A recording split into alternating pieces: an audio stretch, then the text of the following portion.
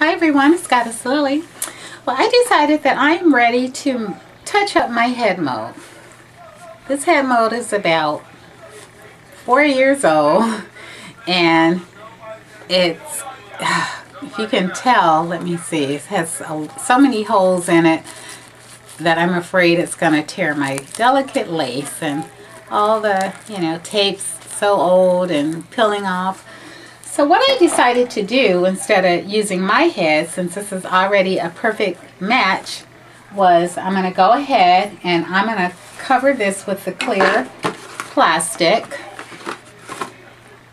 and then put the tape over it, Scotch tape, and just make a head mold from my old head mold instead of using my head. So it's already, caved in on the side where I keep the bulk of my hair in the back, because I braid my hair coming down, my French braids coming down, and then I just crisscross them.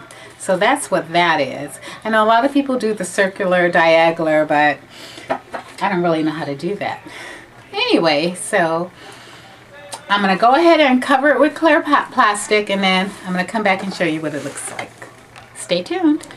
Okay, so I covered her with clear plastic, as you can see. So once you have your plastic all the way over your head mold and you smoothed it down, you want to take the tape, your Scotch tape, and you want to put it around the bottom just to hold it in place.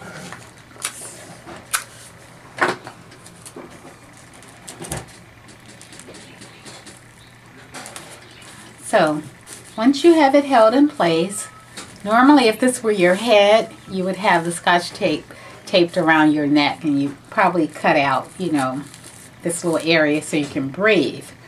So then, as you know, you just start taking your tape, long strips of tape like this. And then you're going to just start placing it from the top all the way to the back. So then you're just going to start covering this whole mold with tape and overlapping it. And then you're going to end up crisscrossing it. So I'm going to go ahead and I'm going to cover this whole mold with tape, and then we'll be right back. Okay, I have her completely covered with new tape over the new plastic. So if you look real close, you can see that's the front.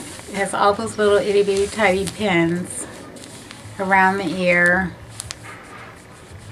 the back. So, but what I'm going to do, now I've never made this way before. So I have a little, flip knife thingy, and I'm going to start with the back because I want to take it off. So I'm going to try to cut it without, ripping up my canvas head.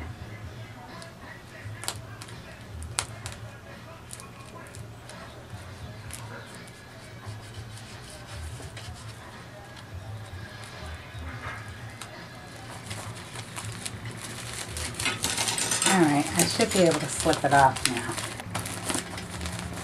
Okay, I'm going to put it between my knees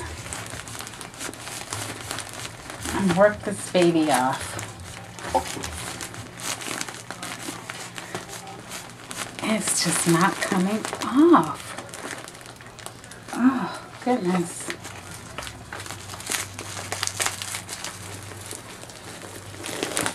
Finally.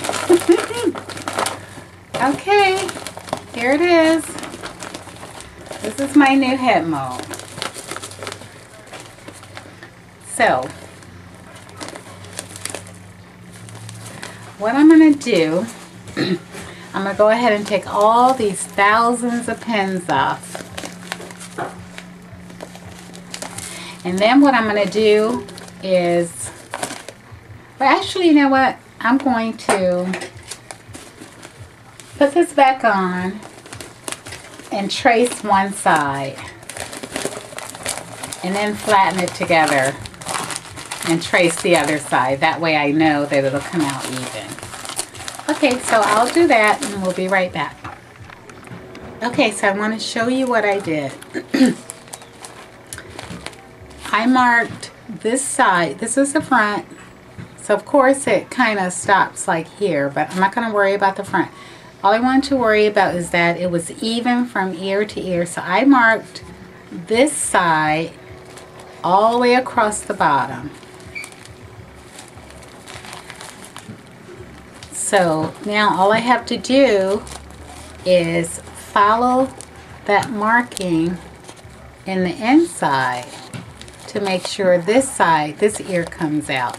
So, you know, I cut it kind of weird, so I ran out of plastic. I think I cut it too high, so, you know, I had a hard time cutting it. So don't cut it like me, but once I mark it, I'm going to actually put it back and add some more tape over it. Okay, so just to mark it, I'm just going to follow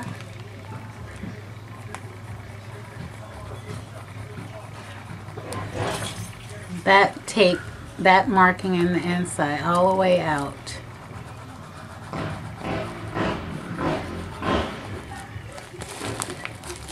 So when I open it up,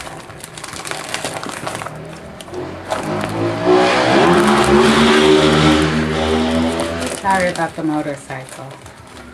So that's the back, that's that ear, and that's that ear.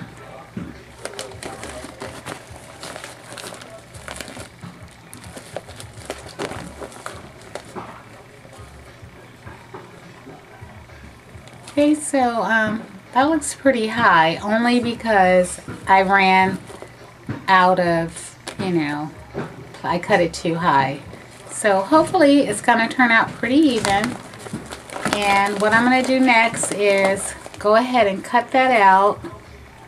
And then I'm going to go ahead and take all these pins off. Leave the cotton and put this back in. But actually I don't use cotton. I use sanitary napkins because they make it really hard and they don't collapse. So that's really what this is. I kind of, you know, cut, you know, the outsides and take all the tape off the napkins, and then I just use the inside because it's a really stiff cotton and it holds a lot better than just, you know, the cotton balls. Okay, so I will come back and show you the finished product when I'm all done. I have one important tip before I put all these pins in to show you. So basically I use the same cotton and I put it in place. I kind of changed the canvas head and so put the dirty part in the back. So what I want to show you is no matter how you put the canvas head, how you put your mold on your canvas head, one important thing you want to do is make sure that the distance from the ear to the bottom is the same on each side. So basically you want to kind of put it right in the center and measure it. So this measures about 7 inches. So I want this to measure about 7 inches too on this side. And as you can see, it's about 7 inches. This side is maybe 1 little centimeter longer than the other side. I mean, I can take it off and try to tilt it 1 centimeter, but 1 centimeter is not going to make that, you know, much of a difference. Now, if it was like a half an inch off, then yeah, I would try to tilt it and make it even. So you want to make sure that all your extra,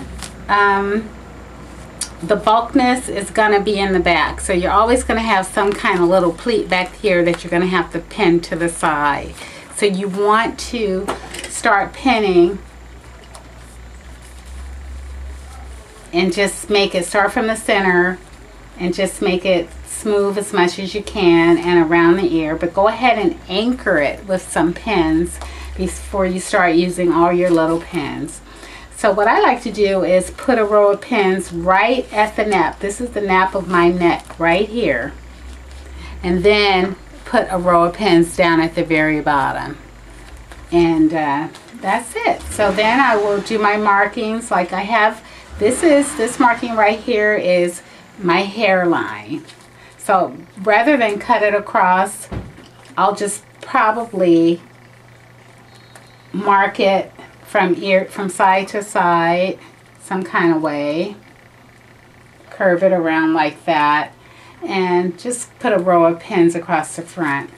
You know, or just a dotted line, just so I know that that is the edge of my hairline. So when I'm putting my lace, I know where to put my line of pink thread, so I'll know where to stop ventilating.